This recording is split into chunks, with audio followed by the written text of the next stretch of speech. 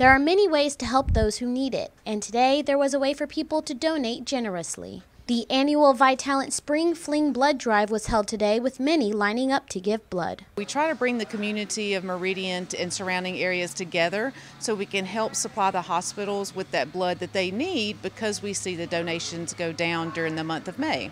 Amanda Merchant said that during low donation times, there's usually a 1 to 2 day supply on the shelf, and every 2 seconds there is someone who needs blood. This one-day event usually brings in anywhere from 90 to 120 donations, which is amazing for a day. So right now we're shooting for 115, and this can help our local hospitals tremendously. Although all blood types are important, there is a high demand for O negative, O positive, B negative, and B positive blood types. Perry Lewis and Melvin Cross believe donations are important.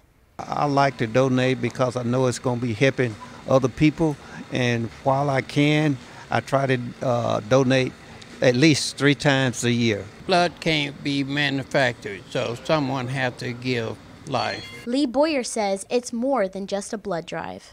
We get to know the community and the donors that, routinely come out and donate, so it is always good to see them. The blood drive was an all-day event, and if you missed out and want to donate, you can go to their website to find a location to give blood. Karina Bridget, Twin States News, Meridian.